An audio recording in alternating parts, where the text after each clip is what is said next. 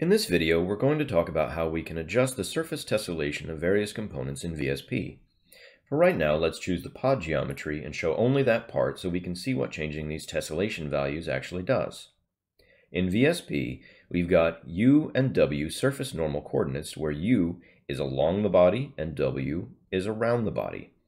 If we increase the W tessellation, notice that we get a finer resolution around the body, but the length resolution has stayed the same.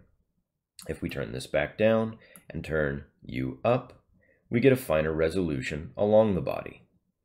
Now there is a balancing act to be had with increased resolution on your surface to get a more representative expression of what it actually is underneath versus how complex it is when it goes out to something like a triangular mesh or a solver. So you want to have something that's fine enough to give a representative surface, but not so fine that it bogs down your solver or causes problems. So that's a bit of an advanced topic for when we get into detailed analyses later, but for right now, know that that's something that you need to consider.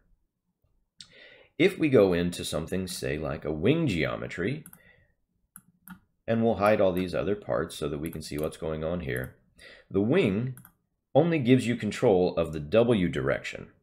And that's because the wing is actually preset as a sectioned component.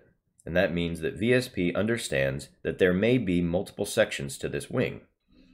So you can increase the W tessellation, which gives you finer resolution in the chordwise direction here, which will give you a much smoother representation of, say, the leading edge of your wing. And in the spanwise direction, you go to the section tab, and here, number of U sections is given to you on a section basis. So in section 1, here on the right-hand side, and its reflected symmetry on the left, if we increase the number of U, you can see that we get nice fine resolution in the spanwise direction, or the U direction, on this wing. But section 2 has remained the same. We go to section 2, and say we want to turn that up to 30. We can manually set that. So VSP gives you fine control on a per section basis of the U tessellation while giving you general W control.